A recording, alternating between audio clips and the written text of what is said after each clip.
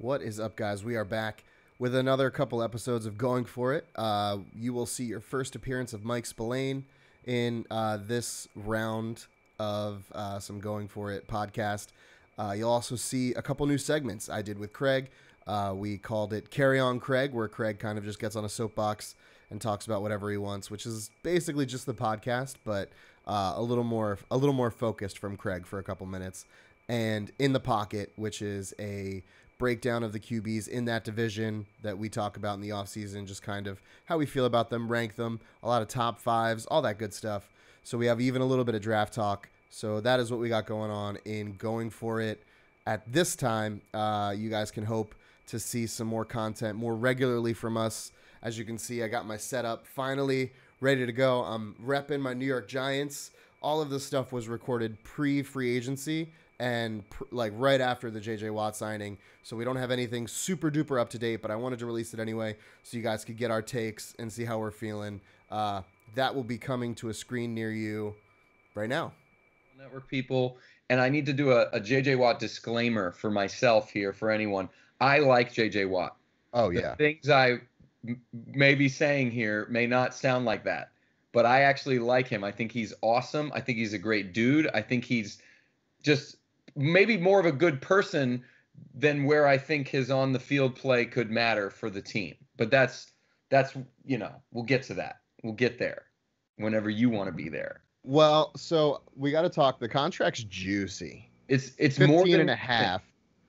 15 and a half for per year for 2 years. Per year. That's the juice. It's pretty good. It's not Aaron Donald territory. It's not like best in class, and that's appropriate. No, but for a guy that we established last time that was not someone we anticipated playing a full 16 game schedule, you're giving him a mil a game? Right. Very unlikely, and they're paying him a lot of money for what you hope is the 10 sack average, right? But he's like you made the point just then.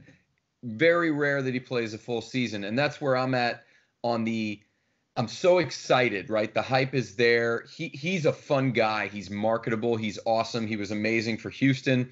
He's also really very handsome. Let's not forget that. He's, you know what? I can agree with that. I think the brothers look good. Him and TJ more so than Derek, I think it is. I think he got the ugly element of the That's family. Why he's a fullback, It's that not really a sexy sucks for him. position. JJ is attractive, and you could and his I don't know if they're married yet or fiance or whatever, but she's some famous or burgeoningly famous soccer player, I think. Yes, she's like also very pretty.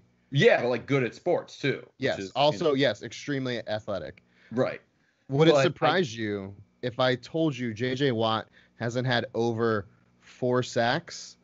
Over 5 sacks in the last 2 years, and in the last 5 years, he's only over the 5 sack mark one time. Here's why that's not going to surprise me. I am ready to make my claim that he is going to be overpaid and is going to go down as overpaid by a wide margin for the amount of output. Now, is he an amazing locker room guy? I think so. I'm not in those locker rooms. Nobody's invited me yet. I would show up. They've not invited me. Is he amazing? Right, from that standpoint, does he lead men? Maybe. And why I only say maybe is like, they didn't win nothing over there. They didn't really get anywhere. And he wasn't that next level guy like a Lawrence Taylor, which is only a 1 in a bajillion, I've got to say. But there's something about it. It's like, so he's got the 100 sacks. He's going to have the career numbers. But we are on the end of that career in I think both of our opinions. Yes. And that to me is We're why closer to the end than the beginning. Big time. And I'm super shocked he chose them, other than maybe he's really good buddies with D-Hop maybe. And I'm cool with that. And I love that. Kyler Murray, maybe he saw a young, really like athletic, interesting, and got the stats to back at quarterback. And he's like, okay, this team's going somewhere. I can ride. But it seemed like there were other spots that he could have went and gotten a title, and he's not talking about going for a title. So honestly, I'm confused about the Arizona move. But as much as I love JJ, I don't see that necessarily as the best fit for even him to get his numbers back. I think they have a good Chandler Jones is on this, is that right? Right. Is on the other Yep. edge, and like so they got somebody, but there were other teams that would have had the storylines would have been way better, and I think even what he could have got into would have been way better. So I'm like, I guess if we could give a score to it, my score is From to all right, it was. Yeah, definitely. Definitely. It was like sweatpants over the pants hand job territory. Just Oh, not. that's very good. That's very good. You should get a sliding graphic of that. Just a sliding graphic. We give J.J. Watt to the Cardinals the sweatpant hand job icon. Yeah, and I mean, like, does he make them that much better? It's hard to believe that. Yeah, does this make Arizona a contender for a Super Bowl? I'm in the same emotion of like anyone other than the tippy tip top guy at the position. How else would that happen? So like if you move, I'll use Aaron Donald again just because I think he is so much better now. He's interior, I get that, whatever. But Right. like at a position, if you get the best guy in the league at that position, maybe that's what happens and you become a contender. I'm not. Again, I like the guy. I am not comfortable saying he is the best at his position. And I don't think anyone's saying that. So I don't think it changes their contender status. I think they're flat. And he's going to be 32 by the time the season starts, which historically for an end, not a great age range to be, unless you're Julius Peppers, which that dude transcended time and space. But he like we were saying, he's closer to the end than he is the beginning. It feels to me like too much money for too short a span of time. Yeah. And Arizona's in an extremely difficult division. Especially if, and we'll talk about this later, if Russell Wilson stays in Seattle, that you gotta beat Seattle. Right. And I'm sure Russ is not pumped to see J.J. Watt show up with his very leaky offensive line. But the playoffs still run through Seattle. He's only missed the playoffs one time in his career. Right. Well, and I know we'll get to that. He may not be there, but and we may, we got to touch on that. But yeah, the JJ story is interesting and cool. I saw the lift photo in the Arizona gear. He's again, I think he's going to move the needle in terms of the moving of hearts and minds. Getting some jerseys and things like that. And that's its own benefit. So maybe the financials will work out there. I think they're paying too much for the sack production. Well, how much more would there have been had there been that Green Bay reunion? Had there been that Packers reunion, J.J. Watt coming to Wisconsin, coming home, the jerseys would not have stayed on the rack. You couldn't stock enough.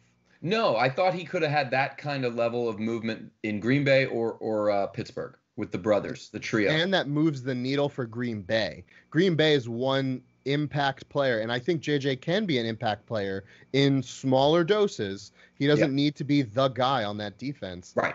I think he makes them a contender if they go out and get one more piece. I have to look it up.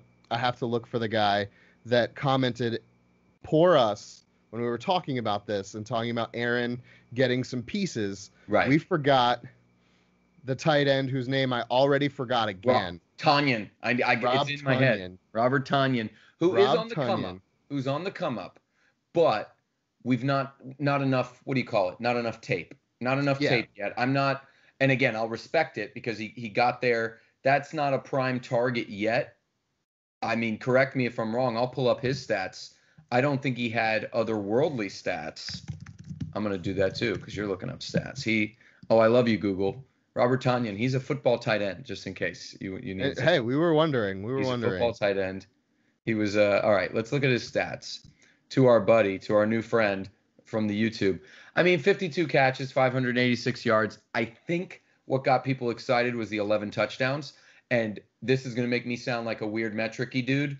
Touchdowns for receivers, pass catchers, are fluky because you really should look at a guy, especially if now I know we're not going into fantasy, but if you're looking to rank guys, you're going to see touchdown variance at a much higher percentage than receptions and yardage. Right.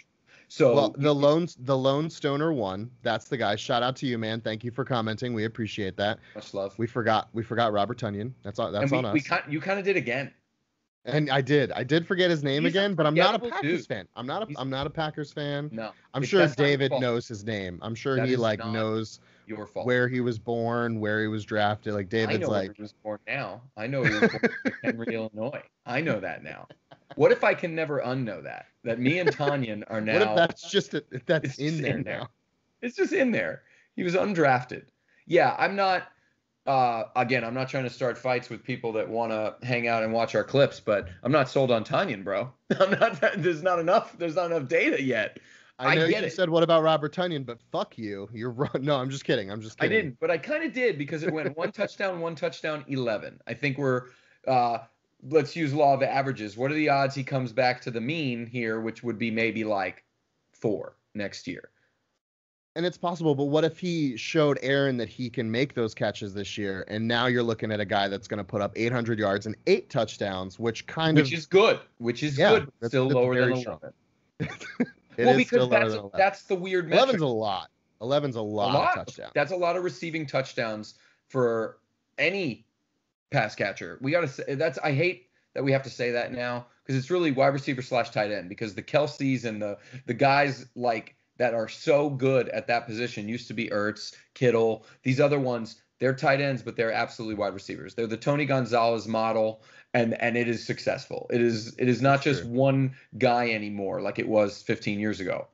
No, absolutely. So to all of this to wrap up, does J.J. Watt make the Arizona Cardinals a Super Bowl contender in your mind? Yes or no? No, hard no. Sorry, love you, JJ. No. Do the Arizona Cardinals even sniff the AFC Championship game? Or I'm sorry, NFC Championship game. Yikes. I would put $0 on that. I would put $0 on them being in that NFC Championship game with the Packers, the Saints. I'm sorry, the Bucs are still here. Like this is like they didn't change anything. The Rams brought in Stafford. Seattle with Russ. Without Russ, I think complete sports losers. I think they lose the division. They go to the bottom of the division without Russ. I think he matters that much. I think he's a 6-game swing kind of quarterback. Oh yeah. J.J. Watt at most. This is going to be again rude without meaning, but I think he comes to a team and only potentially moves the win column by like 0.5 games. I was going to say one maybe. Yeah, partly because of his position, partly. And the other part is he's not playing the whole season. So it's true. I want him to because if he sees this, which he never will, and no one will tell him about it, I wouldn't want him to be offended by that because I happen to like the guy. And he'll come up later in another segment. He will. He played 16 games this year for the first time, 5 sacks. It's just not.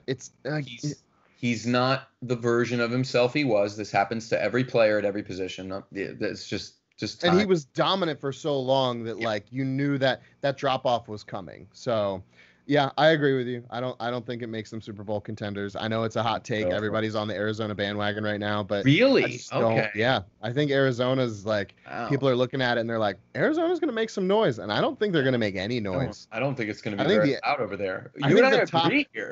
I think the top of the NFC is just too good, and Arizona hasn't shown me enough yet that like Kyler D-Hop is not enough.